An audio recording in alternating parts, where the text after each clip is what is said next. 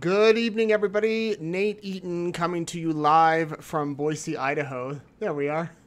It's been a busy afternoon. A lot going on. A lot happening today in court in the Lori Vallow Daybell murder case. Her son took the stand. Imagine your mother is charged with murdering your younger siblings, your brother and your sister, and you have to go into court and testify against her. There was tension in the room. You could feel it, especially at one moment when all of the attorneys went to meet with the judge behind closed doors. So Lori was by herself at the table and Colby was on the stand and he would not look at her, and Lori just stared at him. It was quite a day. And then we heard for the first time ever publicly a phone call Colby made to his mom as she sat behind bars after JJ and Tylee were found. The call is gut-wrenching. It's about 12 minutes long, and I have it. We'll play it for you. I got it about an hour ago. That's what I've been working on processing. So I'm going to play that in just a few minutes for you. Quality is not the best. The original call quality sounds like it was not the best, and then they played it through the court system today, so it's not 100% perfect, but you can feel the frustration in Colby's voice. And we heard today from Zulema. She was back on the stand. I don't know why we have a black screen there, but let me hit this.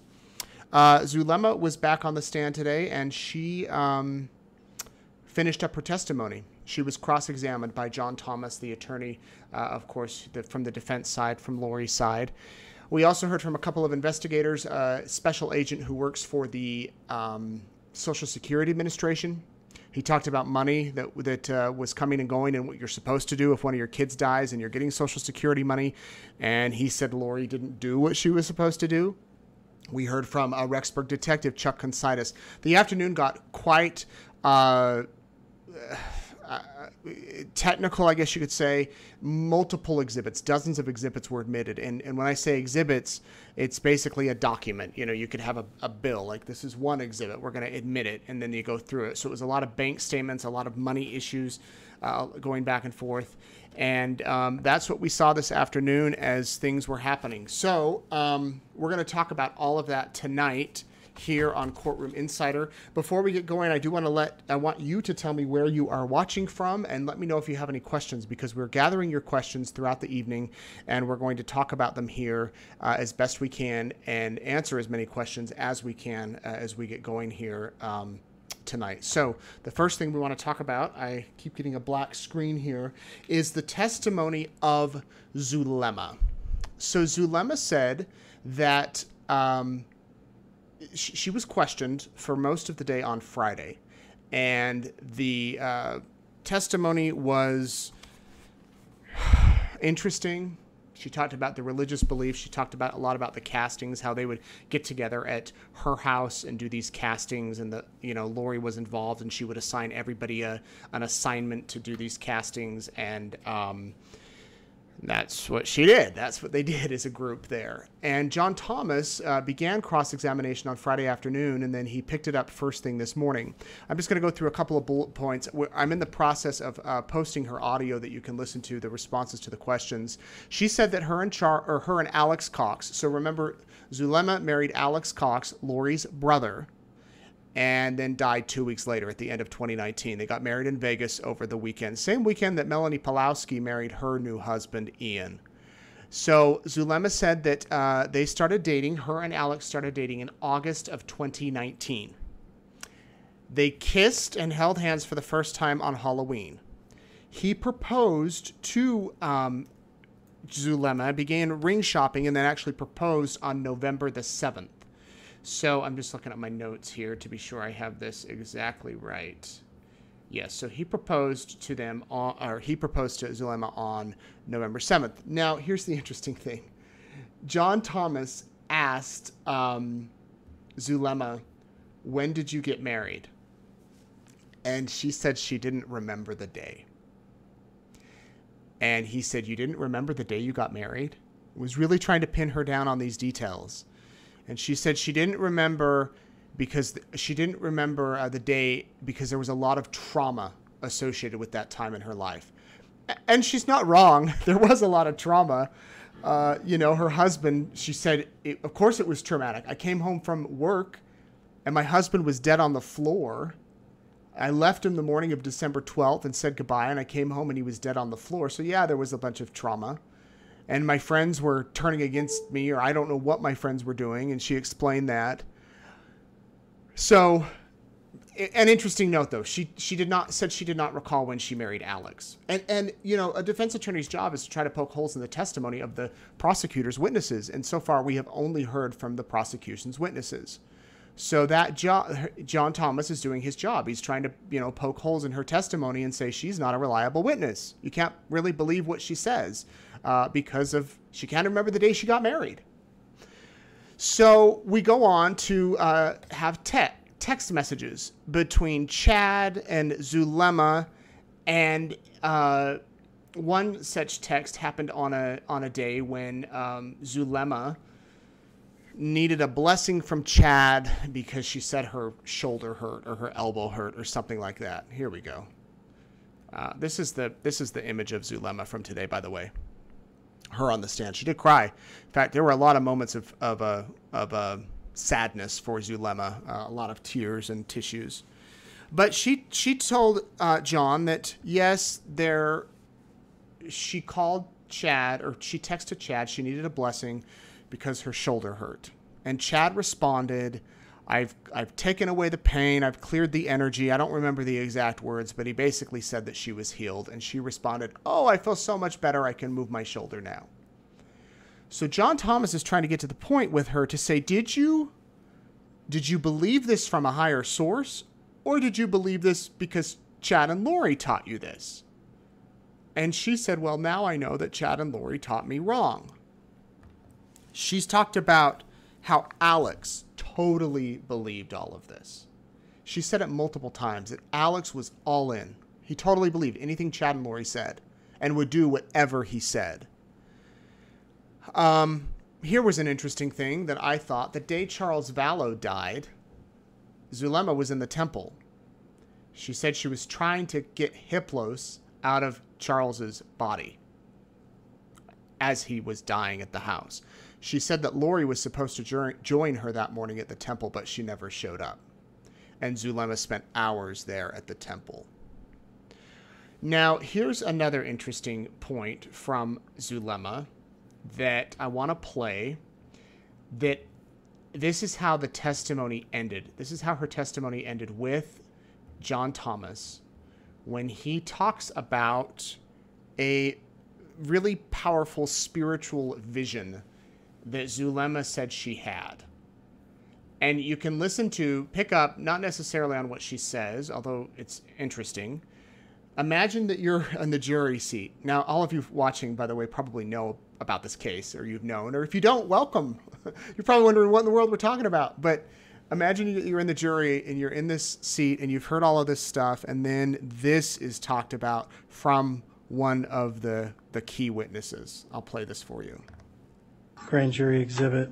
But was there a time that you had an experience in the temple where you went to the Phoenix Temple in the celestial room and some heavenly beings showed up? Do you recall that?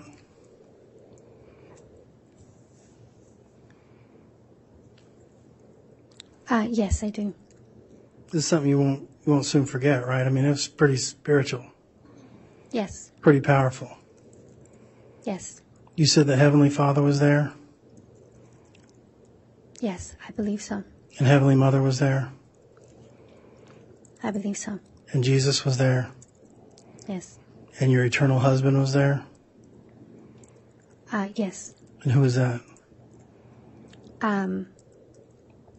I couldn't see who was.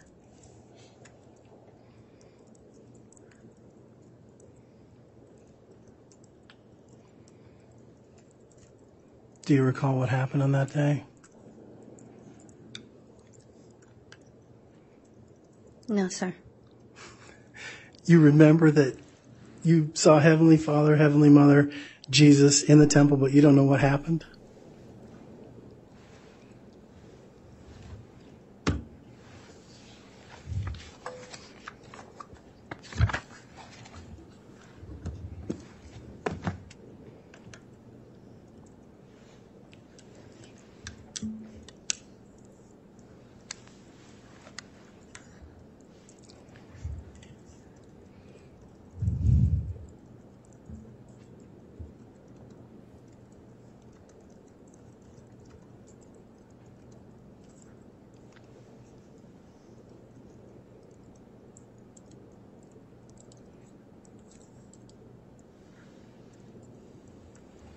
I'll I withdraw the question, Judge. No further questions. All right. Okay, so did you catch that? There was that long silence.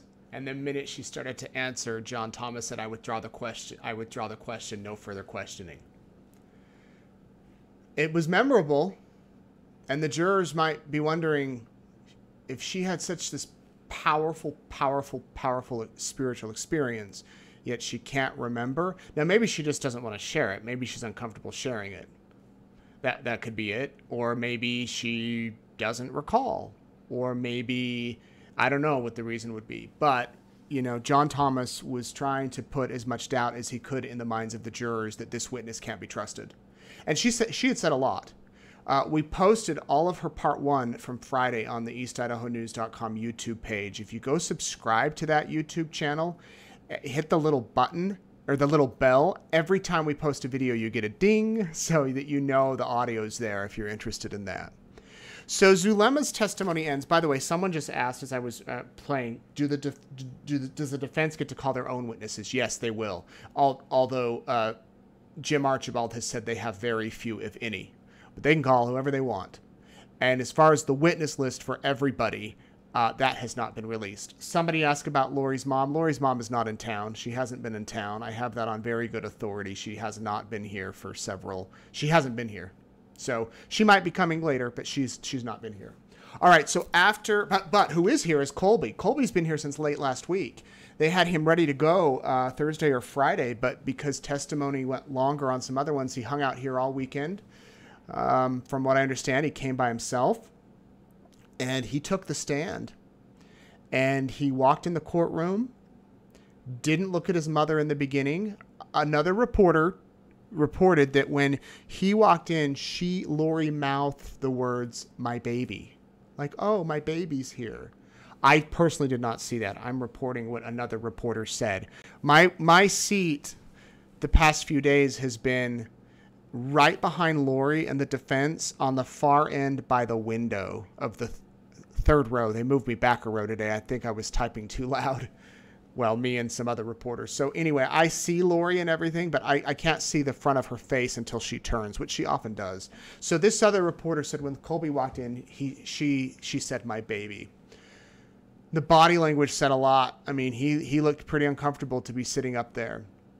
A lot of yes, no answers. A lot of not looking at his mom. He occasionally did. I know during a recess when everybody stood up to stretch their legs, he looked over at her kind of like this and then turned and shook his head like that, like he was disgusted with her.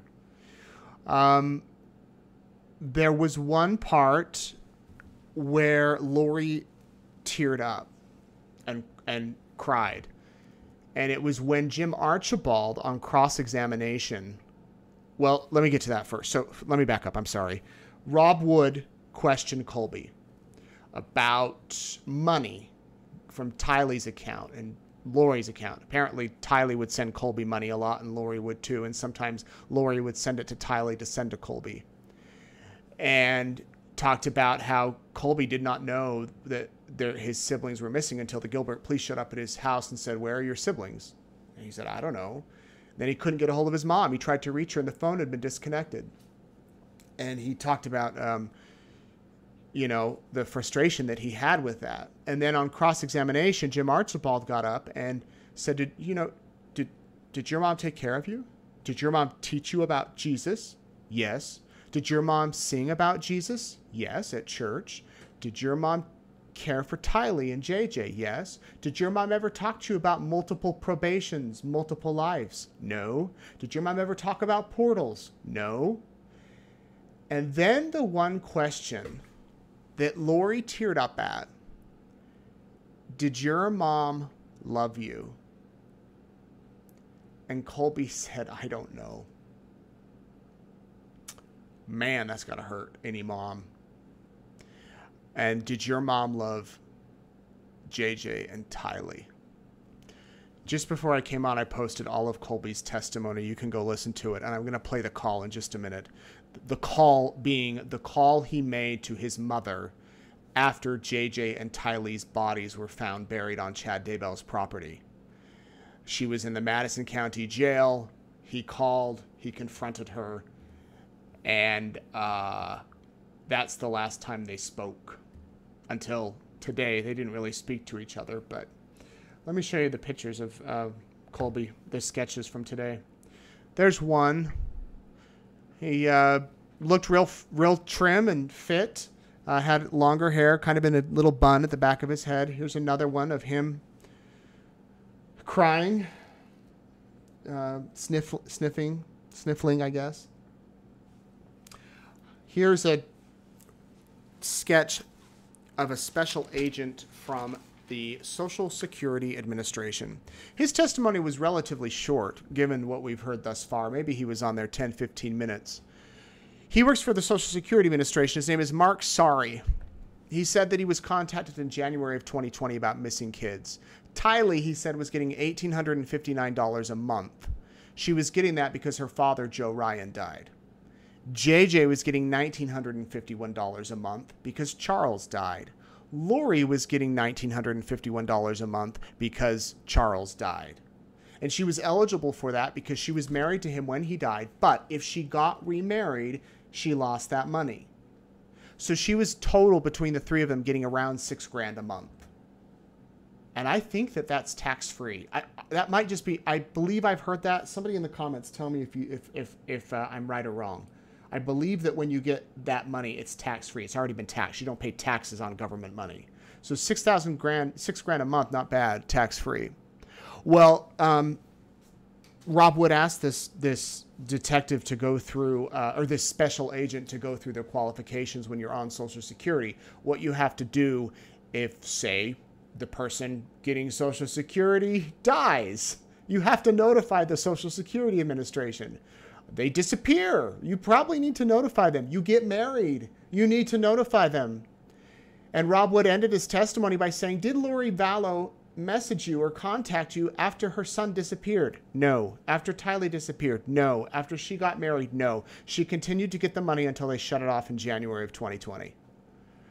They showed the documents that Lori Vallow had received in the mail saying, you must notify us if these things happen. So he took the stand, and then after him we had Chuck Considas. Chuck is a big cop. He's with the Rexburg Police Department. He, oh, there we go. There's the sketch of him. He is the detective who, he's been a detective for quite some years.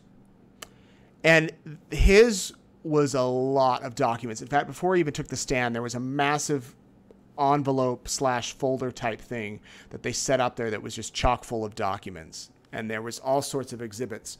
And Detective Considas testified that when he went to the house, when the children were, when JJ was first reported missing, he went to the Rexburg house with a search warrant. He was helping the detectives with their search warrant.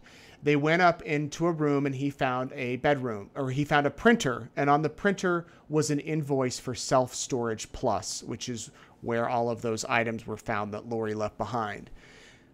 They also got a search warrant for a post office box that Lori had set up in Sugar City, Idaho, which is right outside of Rexburg. And when police went to that post office box, there was, he said, hundreds and hundreds of letters. There was bills, and there was invoices, and there was all sorts of stuff. And they went through those, and they found that, and then they got search warrants for all of Lori's bank accounts. And she had a lot. There was a lot of shared accounts and credit card accounts and all sorts of money being moved around. And basically each document they had to admit as evidence or for exhibit purposes, basically for the jury to see what was happening. And the interesting takeaway from all this, again, it got technical and it lasted about 2 hours. I'll post that audio if you really want to listen to it. It is kind of interesting to see. Don't ever think that one little transaction at a gas station can't be tracked with your credit card, because it can. And they tracked Tylee's activities. Majority of her purchases up until August of 2019, the month before she disappeared, the majority of her transactions with her bank card were brick and mortar stores, fast food restaurants, convenience stores, places she actually went in and swiped the card. But then in September of 2019, of course, the month she disappears, everything switches to online. Except there's 2 charges, one at Costa Vida in Rexburg on September 8th, likely the last time Tylee was alive, and one at the Costa Vida in Idaho Falls. Whoever used her card after she had died, either Alex or Lori, went to Costa Vida twice. And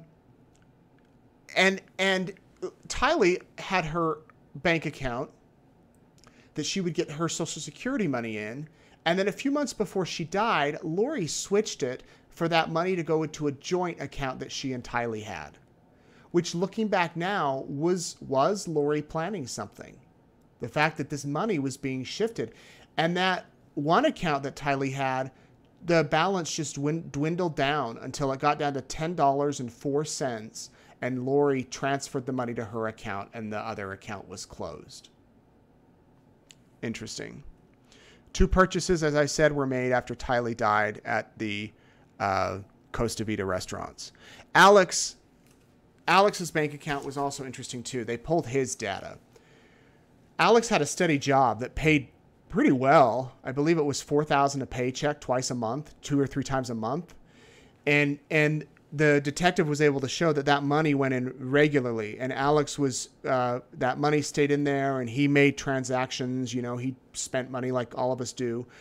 But then he quit his job in August of 2019, right before he was going to move to Rexburg, because again, Chad and Lori had told him, you need to move to Rexburg. So he quits his job, the regular deposits stop, and then he takes out a $21,000 loan.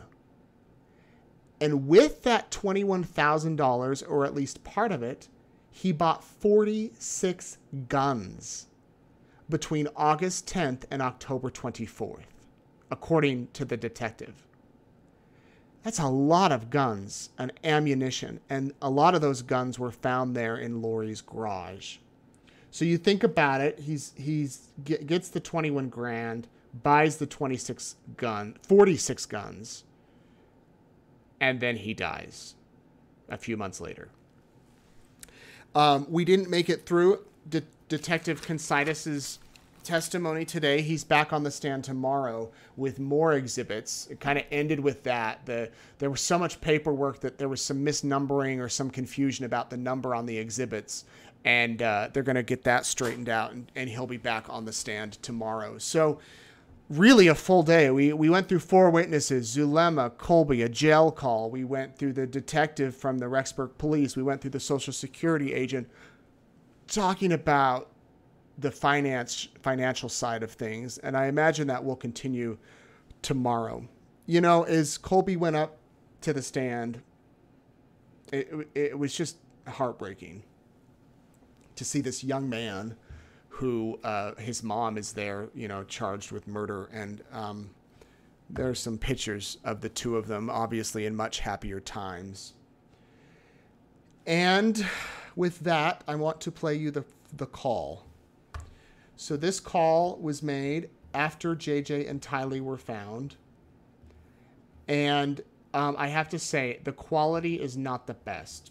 The quality on the original call was not the best because it was through a jail connection. So there's some clicks and some noises. And then what you're hearing is them playing it through the court system today. And you hear some other clicks. But you should be able to hear it if you listen close. Give me your thoughts as you're watching this in the comments. I want to know honestly what you're thinking as I play this call. It's about 12 minutes long. I'll play it for you now, and we'll talk about it on the other side.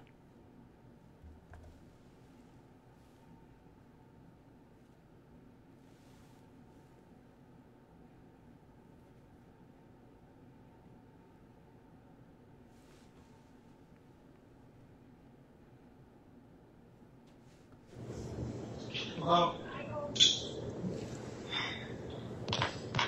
Can you hear me? Yeah.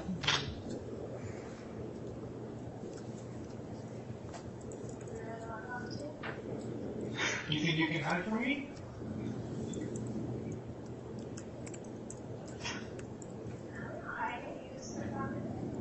Probably because you murdered my siblings.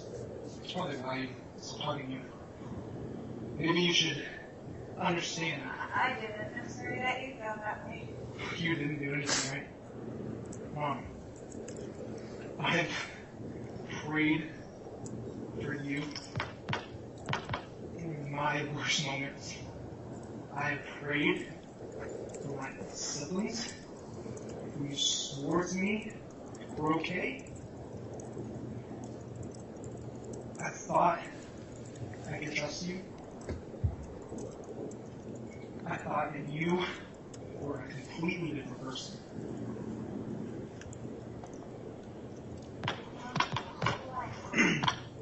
I don't know a murderous mother. You can make judgments when you weren't there and you don't know what happened. What happened? Everyone's making their own judgments. Mom, you've been shoving BS on my throat for a very long time. I'm going to talk to you. You can be in a mad. sweet. Hey, listen to me. I'm not mad. Listen to me. Fine, listen to me.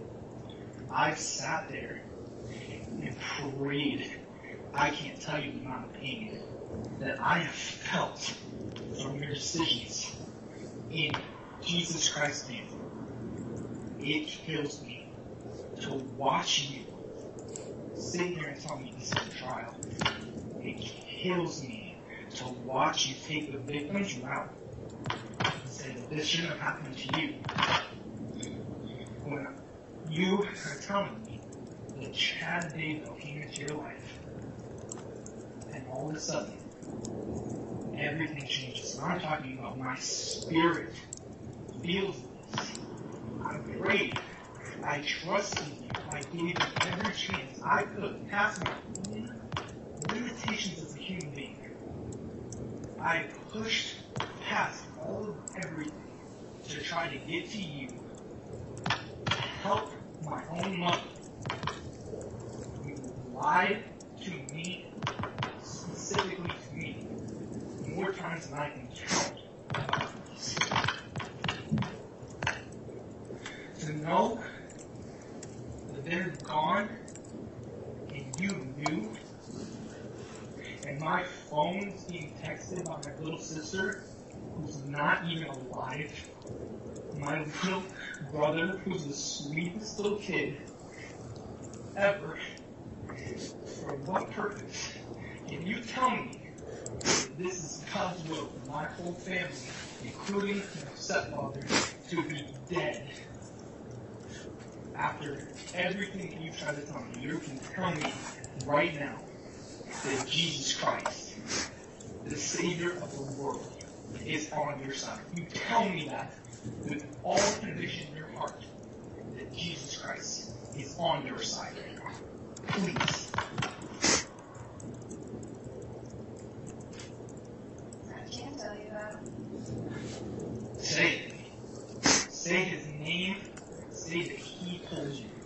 And you followed him like exactness. Because I have prayed for you. I sat there and tried my best to forgive you and Chad and Alex. And I was deceived. And I was broken by my own mother. What are you doing? What are you doing? I prayed to Heavenly Father, and I said, you tell me, Father.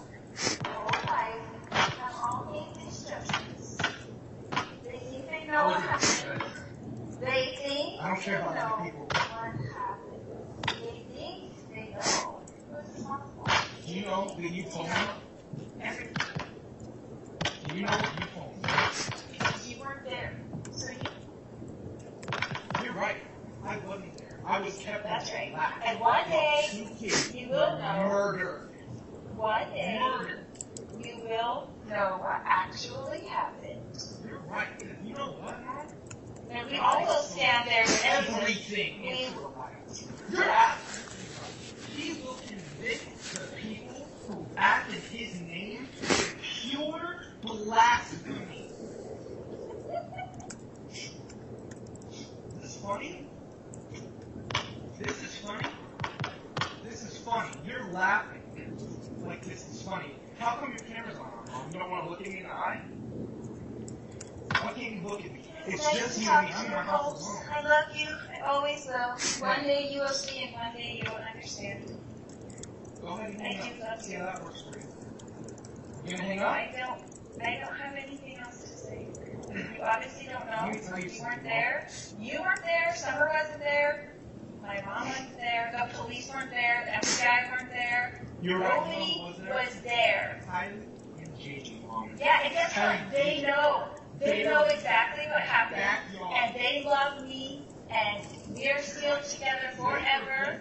They love me. And they are fine. And they do know the truth. And I know the truth. And we're the only people that do. So you can judge me, Colby, all day long. Go ahead and judge me. The whole world has. The whole world has judged me. Listen to me. They don't know, and you don't know. You know what I've been through, and you don't even give a crap what they've been through. Nobody does. Except for me. I'm the one that knows.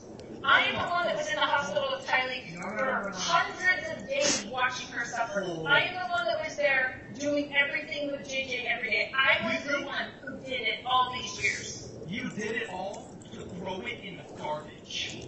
They're not. You don't know what happened. You don't know what happened. It doesn't matter what happened if they're buried in your new husband's backyard. Tell me that matters what happened. You tell me that you did this in Jesus' name, Mom. I have to hear that out of your mouth. You believe it and you are not afraid. Every witness of Christ will scream his name when he comes back. So you are that person. I am that person. I am that person. And he will come to you. Oh, yeah, Cole, because that's what it is. You don't even know. You weren't even there. You don't even know. When I asked you about fighting in October, what did you tell me? What did you tell me? What lies did you feed me? Why would you lie to me if you're with the Lord and you've seen him, and I'm just talking purely to you, and you've seen Jesus Christ, where's the fear? Why wouldn't you tell me something? Why were you afraid? Why is everyone against you? Why is everything against my mom? You can be against me all you want. One day, we will all stand there with Jesus. We will all stand there with Jesus, and you will know the truth of everything. Not for me. You're telling me that this was all done in light. Say it. Tell me that this was done in Jesus' name. You don't know what happened. Why? Why don't I know, Mom? Oh, because I was kept in the dark to protect me? You know who needed protecting? My little dead siblings. That's who needed protecting, Mom. This Where were you is to not do that? Is that what you think you did? You ran. I hadn't been. A month later, you ran away. I never wanted you guys to leave. I would have taken those kids in 1 second. I would bring them into my home, and I would have taken care of them. That's not even a question to me. Yeah, everybody says You can't say that you know. Everybody says that. Says it now. Where was my offer? I'm saying I did everything for them. Well, me and Peter Griffin run away together in Hawaii? How about that? If you had offered me, you would have known. You cannot sit here and lie. That's what everybody thinks. That is not the truth. Okay? That's what people are thinking. They're assuming. And you walked away. So No, you don't know that. No, that is not what happened. That is not what happened. You tell me what happened. If you can tell me what happened, then I don't care. If you can actually explain it, then it's different. I would love But you can't. to talk to you about it. Mom, you've been saying that you've been wanting to tell me for a very long time, and you never say it. You have no idea how much pain I have felt in my body. I feel like I could die. My own mom, my siblings, and my whole family, my dad, everyone is gone except for you, and you're in jail because of it. I have prayed to Heavenly Father himself and ask him to help me survive this. Do you understand the freaking earthquake that has been caused? Do you know how many people are hurt and broken now? And you're telling me that there's a reason? Why are you following Chad down the rabbit hole, Mom? Why would you follow anybody that is not good? How can you follow someone that cannot lead you to salvation in Jesus, Mom? You can't lie to me anymore. You can't pretend anymore. You can't hide anymore. If you want to tell me what happened, I called you for that very reason. You had enough condemnation for the whole time and eternity, but you're telling me that you're going to stand in front of Jesus Christ and you're going to be fine. That I'm still praying for you. I am still praying for you. I don't know where the lies and all these things are written. I don't see it. I never have. The light of Jesus Christ is the most powerful thing that's ever lived. It's the most loving, embracive thing that has ever happened to this world. And I pray that you see him and fall into his grace. I pray every day. I pray no matter how mad I am at you, no matter how bad I want to hit your husband in the face with a shovel. I pray for you. I pray for him. You ripped my heart out, and you ripped out everyone in this family's heart out. I'm going to be in Idaho this week. You need to look me in my eye, Mom. Look me in my eye.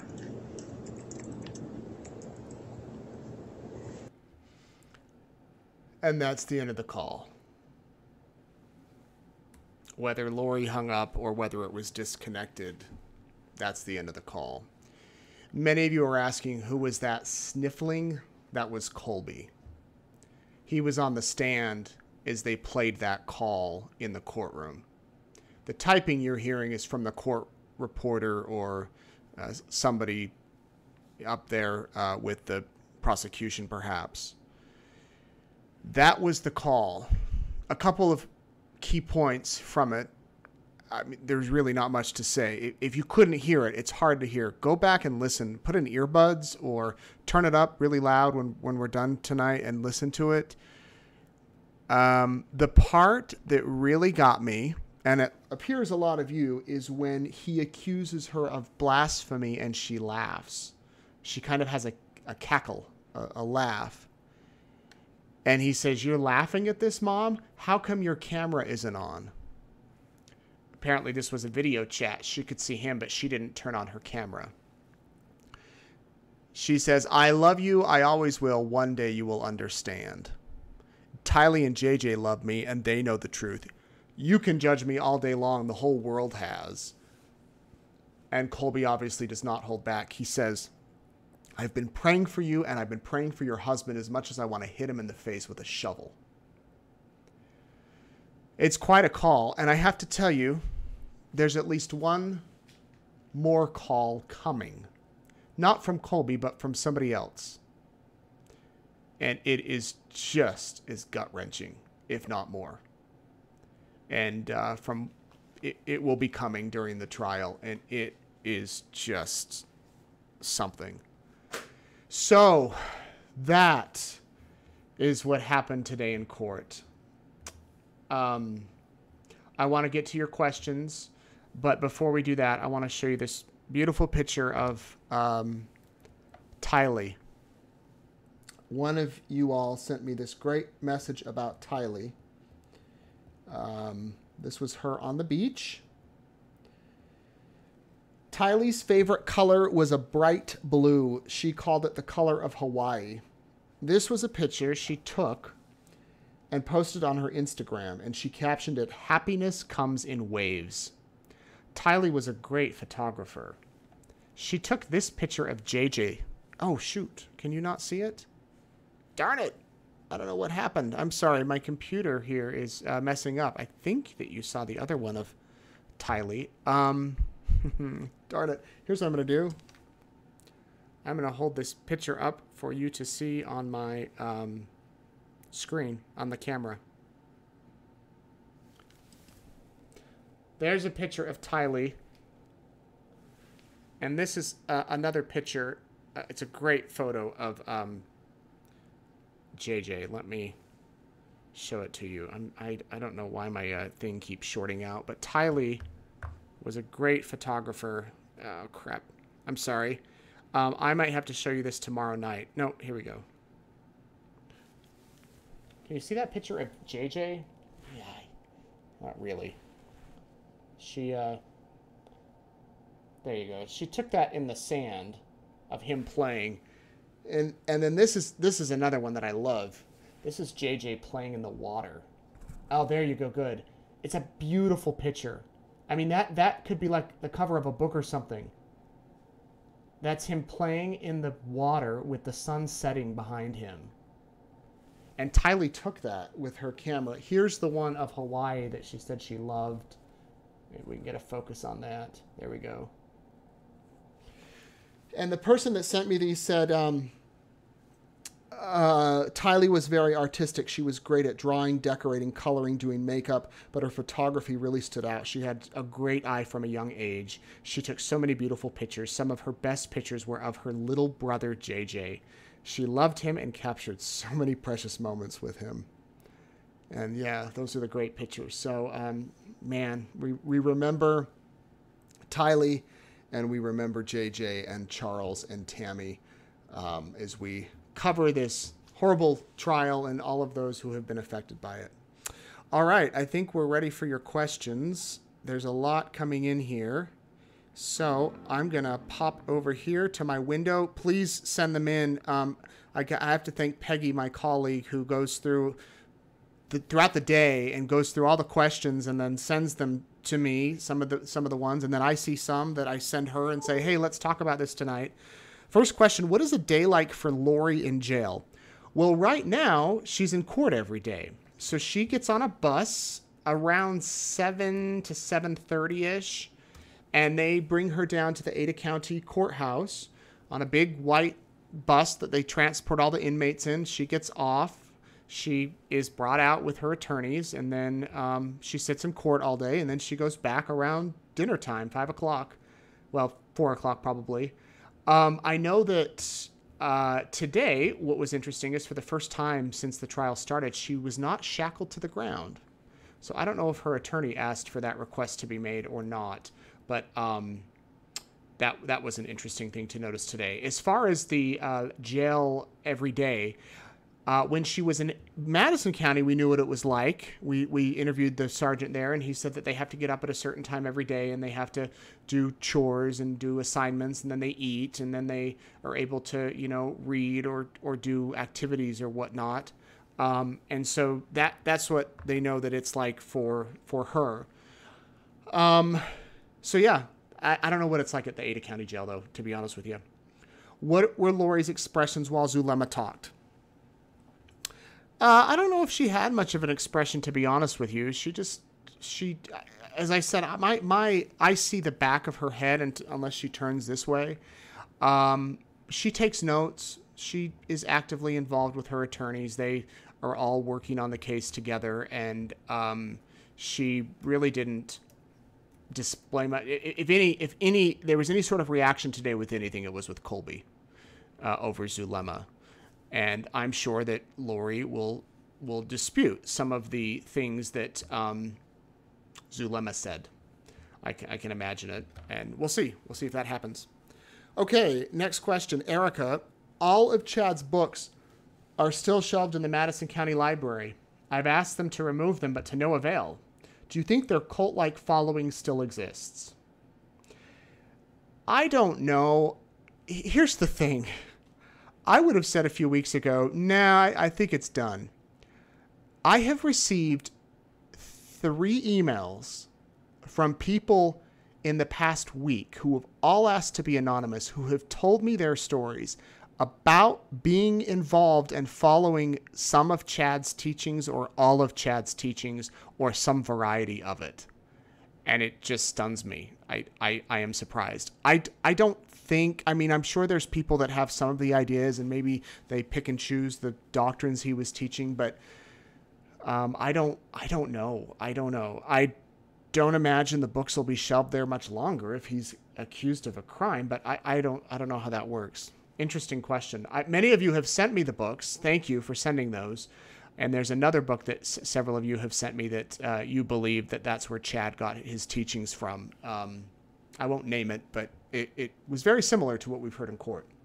Brianna mentioned, you'd mentioned how hard it might be to find a clean jury in Ada County. After Lori's trial, what if we can't find a clean jury at all? Where could they go to hold court for Chad? Great question. In fact, I was just talking about this today with a few people. After this trial, the Boise media has been covering it heavily, along with the national media. But most of the jurors say that they hear about it from the local media. So I don't know if the judge would move it to like Twin Falls or Coeur d'Alene or something, or it would just have to try really hard to get another jury that hasn't heard about it. I don't know. That is a great question. That's a challenge the court has to have. The question is, you can have heard about the case. You can say, I've heard about the case. And so a lot of these jurors did. They said, yeah, I heard about it. A couple in Hawaii, dead kids, but that's all I know. I didn't see the Netflix. I didn't see Dateline. I don't watch Nate Eaton, stuff like that. Then they'll say, okay, you can hear about it. But it's if you're like, yeah, I binge watched the show 12 times and here's my theories, you're out. Why was Colby receiving money from Lori or in fact Tylee? Well, I think that was just kind of a family arrangement. It wasn't like Social Security benefits or anything. I just think that Lori would send him money, and sometimes he'd ask Tylee for money, is what it sounded like, and they used Venmo and Cash App, and they would send it through. Was Colby in court alone? He was. Was anyone with him for support? No. Was Colby still married? He said he did tell the defense attorney that he is still married. Why do you think there were so many guns? Diane asks. It was an arsenal. Well, they thought, apparently, that the end of the world was coming. So maybe that was one way. They thought the zombies were coming. Maybe that was another way. Stockpile these weapons and ammunition. I don't know. It's a lot of guns. Renee, so far, which witness has been the most detrimental testimony against Lori? Oh, boy. Good. Y'all have good questions. Keep sending them.